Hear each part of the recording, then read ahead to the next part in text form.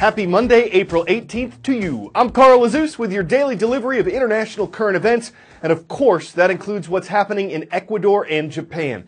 People in several regions of western Ecuador are recovering from what one resident called the worst experience of his life.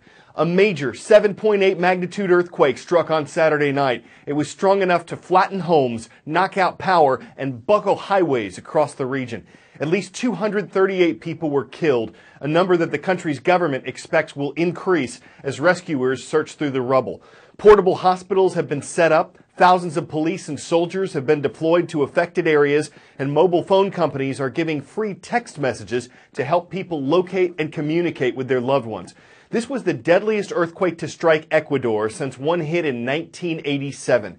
The country's located along the Ring of Fire. It's a horseshoe-shaped region around the Pacific Ocean where much of the world's earthquake and volcanic activity happens.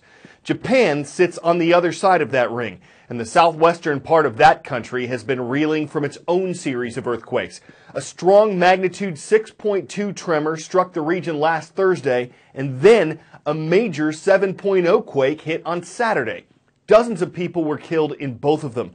And because the region has gotten 165 aftershocks so far, as well as bad weather and the threat of landslides, Prime Minister Shinzo Abe says finding survivors is a race against the clock. The military's been called in to help people here, too, delivering food, blankets, first aid supplies.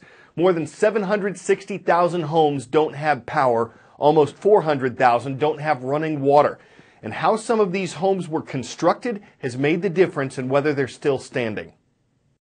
So we are in one of the harder hit areas of Kumamoto, and the damage as a result of these two earthquakes really can be felt in very different ways on the same street. So look to my right here, you can see one of the houses that has no doubt been one of the harder hit. It is absolutely unlivable. The family that lived there, frankly, cannot return home unless they rebuild. And then you look here on the left side, my left there, you can see this house, which sustained damage in its own right, but you can see that a family might return to this home at some point, and that really gives you an idea of how much of a role infrastructure and building materials really play when it comes to earthquake damage. And so this house on the right, probably a little bit older, probably made of more brittle material, and the house on the left a little bit newer and could handle the kind of force that we've seen from these two earthquakes. But whether you are the family in this house or the one to my left, you've had to spend the last couple nights in evacuation shelters, and so really you can't overstate the impact that these two earthquakes have had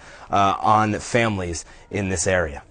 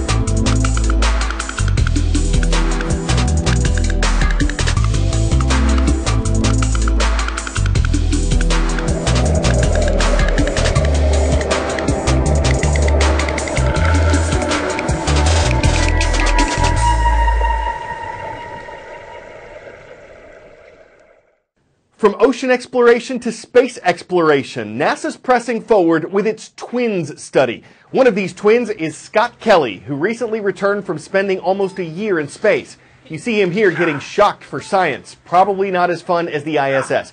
But it's part of the body and brain tests that NASA is giving him and his identical twin brother Mark Kelly, who stayed on Earth. Scientists hope these tests will help them learn enough about the effects of space on people to prepare for a long mission to Mars. Scientists say human curiosity and decision-making are reasons why people should be aboard. But the plan has its critics. They say it's dangerous, expensive, and some say better suited to robots, which are less sensitive to the extreme environment of space. Exploration of our solar system is perhaps the most extreme bodily challenge. You're motion sick, you're uncomfortable, you're disoriented. That's because the human body is a complex network of bones, tissues, and cells designed to suit our environment. Here at Johnson Space Center, everything from food to spacesuits to exercise routines are designed so humans can survive in a world we simply aren't built for.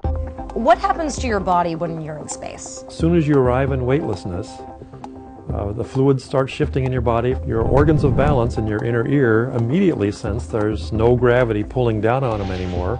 All of your joints and your muscles also sense that. We know about these effects because humans have been consistently living in space for over 15 years on board the International Space Station. That could be somewhat.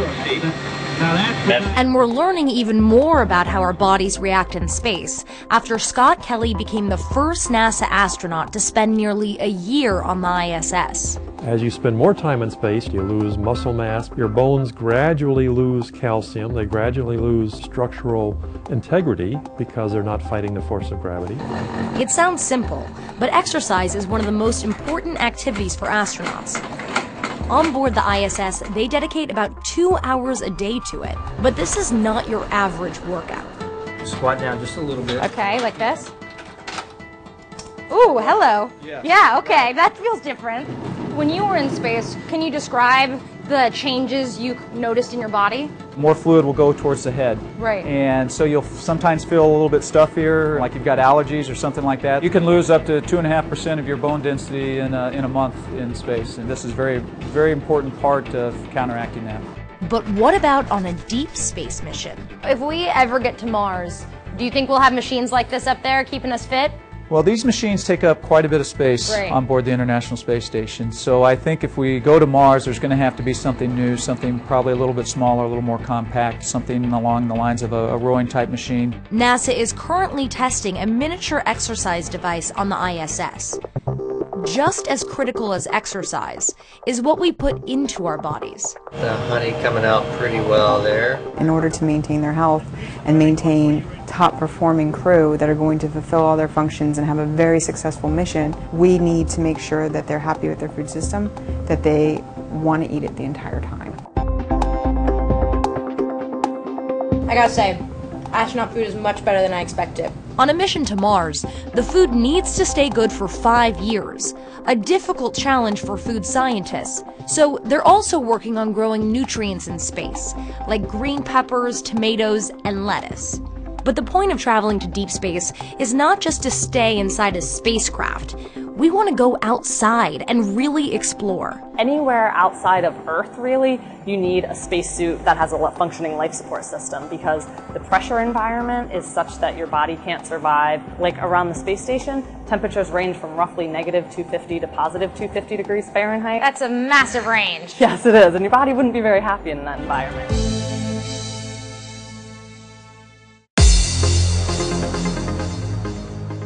On Friday's transcript page at cnnstudentnews.com, we received a roll call request from a special administrative region of China.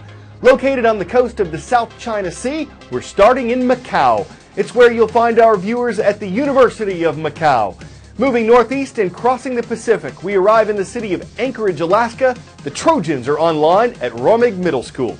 And in the city of Hutchinson, Minnesota, Hutchinson High School is on the roll. Hello, Tigers!